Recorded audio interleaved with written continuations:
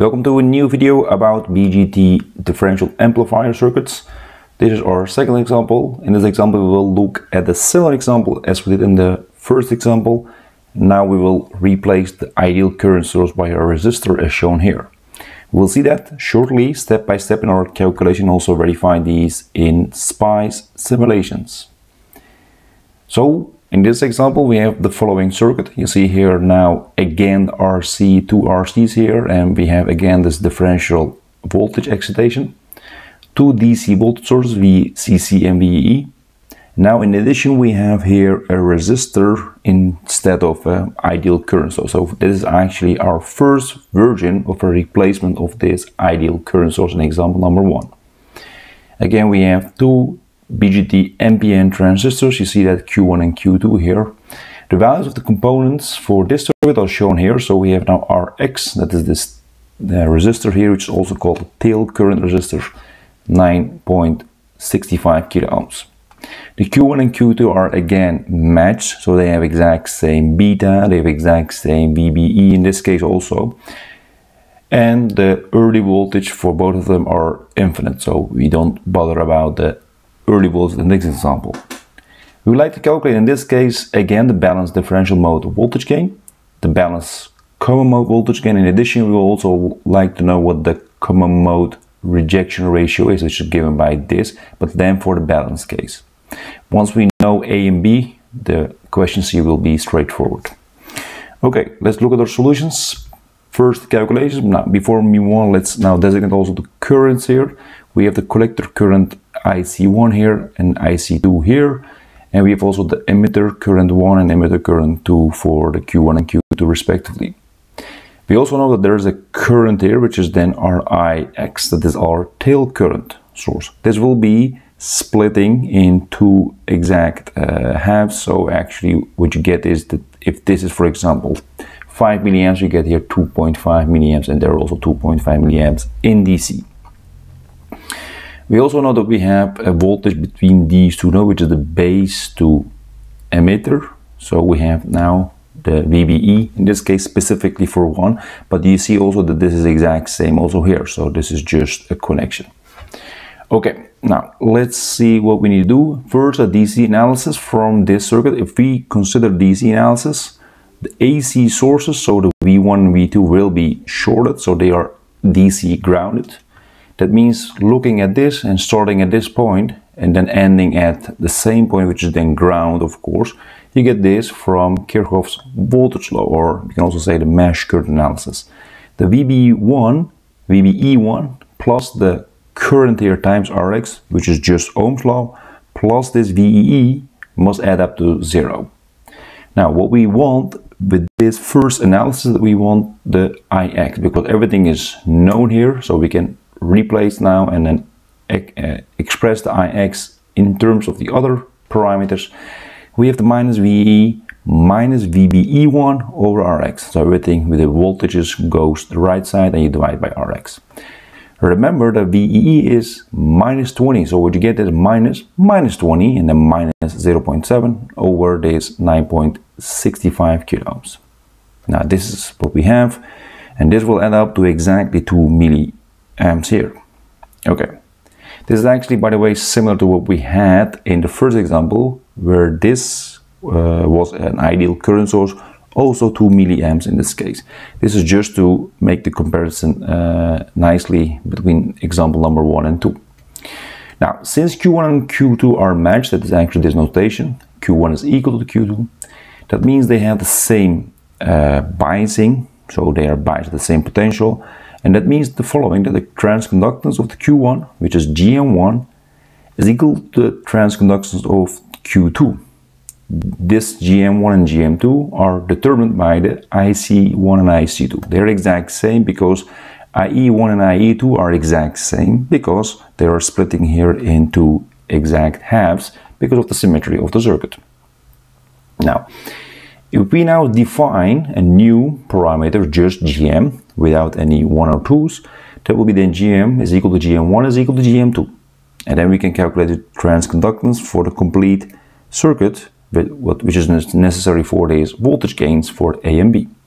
So we can now use the formula and then just use one of the currents for the collector. So IC1 in this case, just a choice over this thermal voltage, which is 26 millivolts at room temperature. Now, IC1 will be, again, this is the standard formula we know. So we go beta over beta plus 1 times IE1, which is actually slightly lower for the collector current than the emitter. Now when you now substitute also the tail current, we have here IX, which is splitting in two. That's actually in two exact values. And then substitute now the 150 for beta and also the IX we just determined, 2 milliamps. You get here 0.9934 milliamps. So slightly lower than 1 milliamp. So if you say I want to have a really fast calculation, you can say the IC1 is just half of the IX. You get of course some error, but this is of course also valid for most cases. Now then we have the following. The GM will be then, since we know that the IC1 is this much milliamps, we divide by the 0.026 or 26 millivolts for our thermal voltage. And you get now here 0.0382 Siemens. Okay, this is now the transconductance, which is actually a conductance, so this is now the unit. Now we can go to the first calculation about the first question, A, balanced differential mode voltage gain.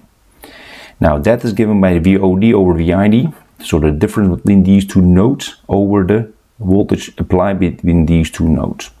That's shown here. Now minus GM, because minus is due to the sign inversion. So when you measure it between these two nodes, you get the inverse of the nodes between these two. So what you have is then just substitute the values, and also one in this case, because there is no early voltage, remember that was the first case in example number 1, we only have RC as our load resistor, so to speak, and we have now minus 382 as the gain, voltage gain for the balanced. Okay, the common mode voltage gain, this is very important. Now this is given by this expression. This can be proved by drawing the complete small signal model, which recognizes this expression looks similar to that one.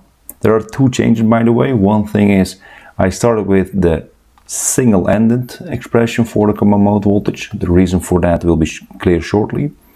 And there is this minus GMRC also here, but it is divided by 1 plus GM times the 2 times this RX. This is because this circuit will be split in half, and in order to make that symmetry, you get 1 RX to the left side, 1 RX to the right side, so you actually have then 2 times the RX for left and the right hand side, because when you combine them together in a parallel combination, it must add up to the original RX. That is really clear when you draw the circuit in a small signal model. But again, getting back to this VO1, because you measure now at this node only when you apply a differential input voltage. That's actually shown here, or you may actually make it common mode, to be honest. I have to correct myself. So that means when you so when you apply here and there at the same value, because that's common mode input voltage, you will measure the VO1 or VO2, that doesn't matter, and that will give you the single-ended common mode voltage gain. Because this is for single-ended output, but we know that the VO1 is equal to VO2, so you actually get an expression which is just directly VOC, which is the common mode output voltage.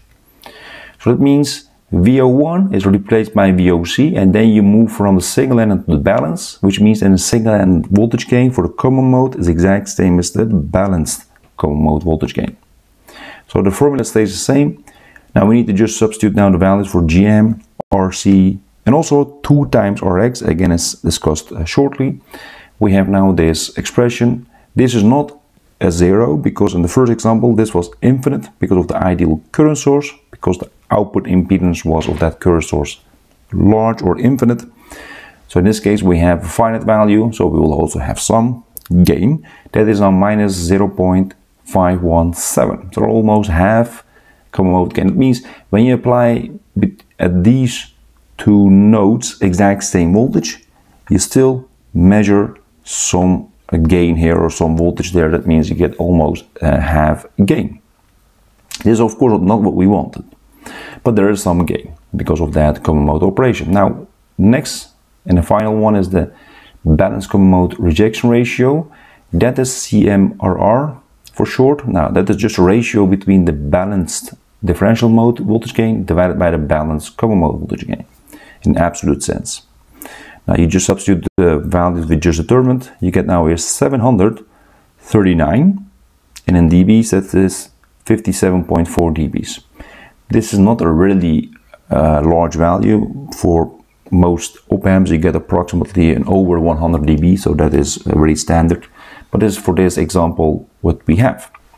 Okay, let's now move on to the results. So let's first collect the values we just determined for A and B and C, and also the DC collector current. This is now the simulation results, just considering the DC analysis. Left side is a differential mode and the right hand side is a common mode. What do you recognize? The IX is almost 2 milliamps. We just calculated it was exactly 2 milliamps, so there is a slightly increase there, so it's 3 microamps larger.